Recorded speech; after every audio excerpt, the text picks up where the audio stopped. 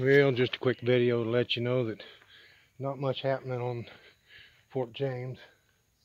If you can see right there, there's windows sticking up. I've got them up inside there. And I took the time to hang a swing underneath here. It's just a single one-seat swing. Yeah, I got a lot of trash to pick up. I'll get to it. I'm not doing much walking down through here, so it's not a big deal. But anyway, I thought it'd be a nice place to hang a swing down here underneath this thing. And had to come back and get my drill.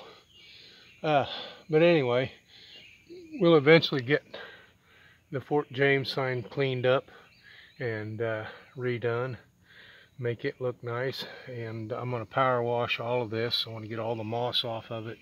Floor's kind of slick inside there when it gets wet, so I want to clean that up, get the moss off the outside of it, make it look more like that spot right there where the post came out.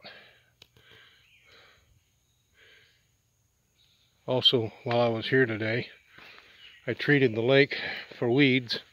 I've treated it several times, twice for weeds and twice for moss. Looks like I got the moss, but the weeds just keep coming.